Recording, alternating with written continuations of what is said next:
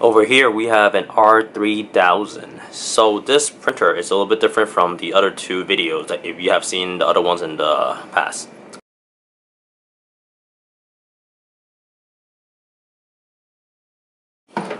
We have used this type of screwdriver.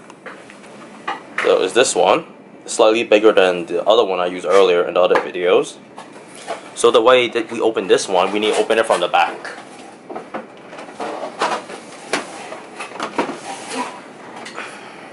As you can see, there's 5 places. One over here, here, here, here, and here. So there's 5 screws that we need to remove.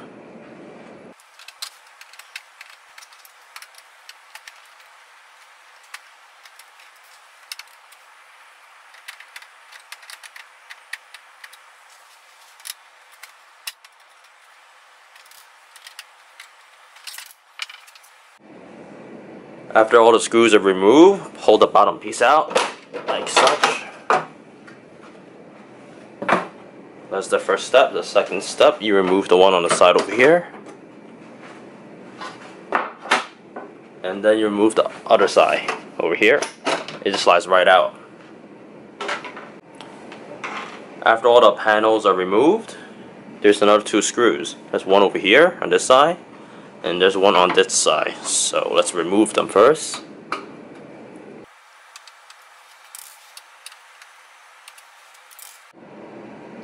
After those screws are removed, just remove these panels over here. It pulls right out.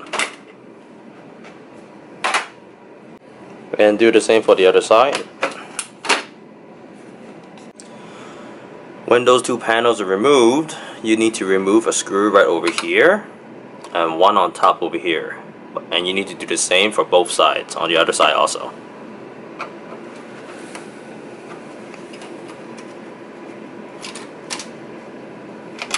That's one screw.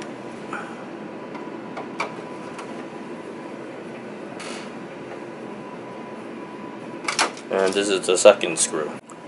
So you need to do the same for the other side, as you can see.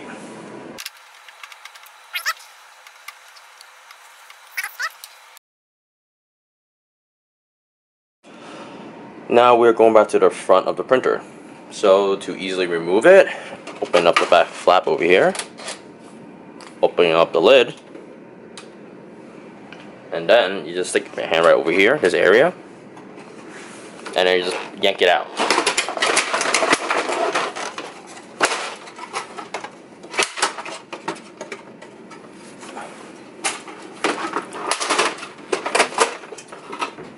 And there you go, there's the printer. So this is where the print head is. So let's zoom into it. As you can see, there's a little screw right over here. We're going to remove that screw.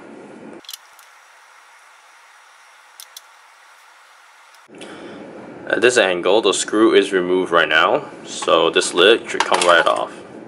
It's removed.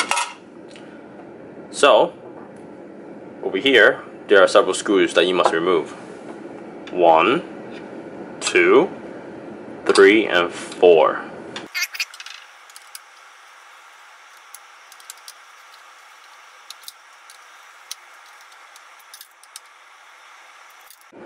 Right after that, there are a couple of cables I need to remove. There's one over here, here, here, and here. But prior to removing the cables, just remove this piece of metal over here. So it's loose, and now you can remove them. You just pull them right out.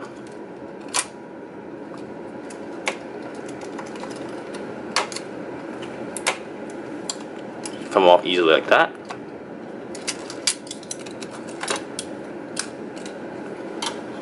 Now you can just place this on the side over here.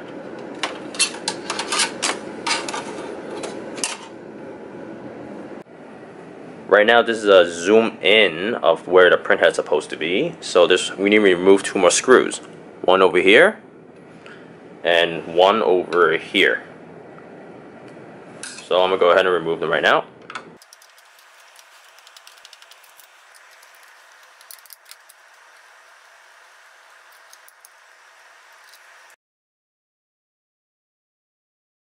After the screws are pulled out, you can just pull the whole thing out along with this piece of metal over here from earlier.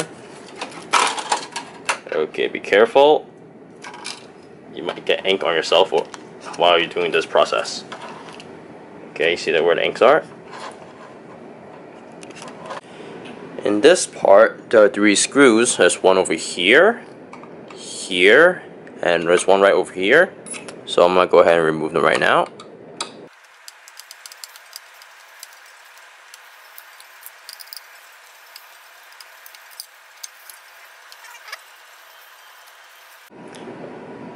After the screws are removed, just pull it out. Be careful, do not get the ink on your hands. Pull it out, and there's this ribbon over here. You just unplug it, and that's it. And like I said, be careful. I just got ink on my hand again. So make sure to tape this area over here, right over here.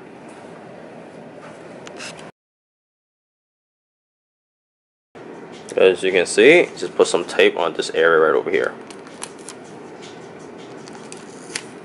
Make sure you don't get any ink on the area.